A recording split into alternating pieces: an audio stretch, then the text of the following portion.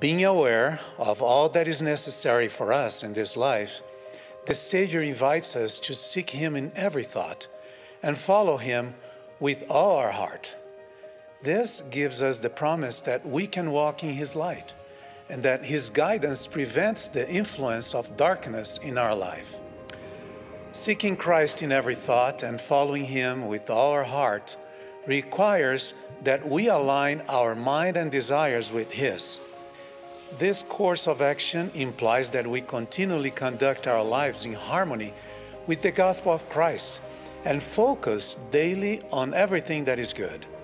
Our ancient and modern prophets have constantly reminded us to resist temptation in order to avoid losing our spiritual traction and becoming confused, disoriented, and disillusioned in life. Metaphorically speaking, yielding to temptation is like approaching a magnet with a metal object. The magnet, invisible force, attracts the metal object and holds it tightly. For those who, for whatever reason, fall into temptation and are dwelling upon unrighteous actions, I assure you that there is a way back, that there is hope in Christ. The magnet loses its power over it only when the metal object is placed far from it. Therefore, just as the magnet is unable to exercise power over a faraway metal object, as we resist temptation, it fades away and loses its power over our mind and heart, and consequently, over our actions.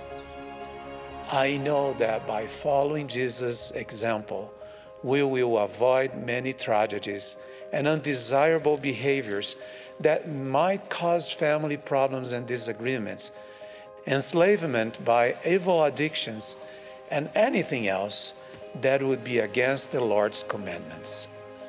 I invite all of us to hear Him in every thought and follow Him with all our heart in order to obtain the strength and courage to say no and get the hence to all the things that might bring unhappiness into our life.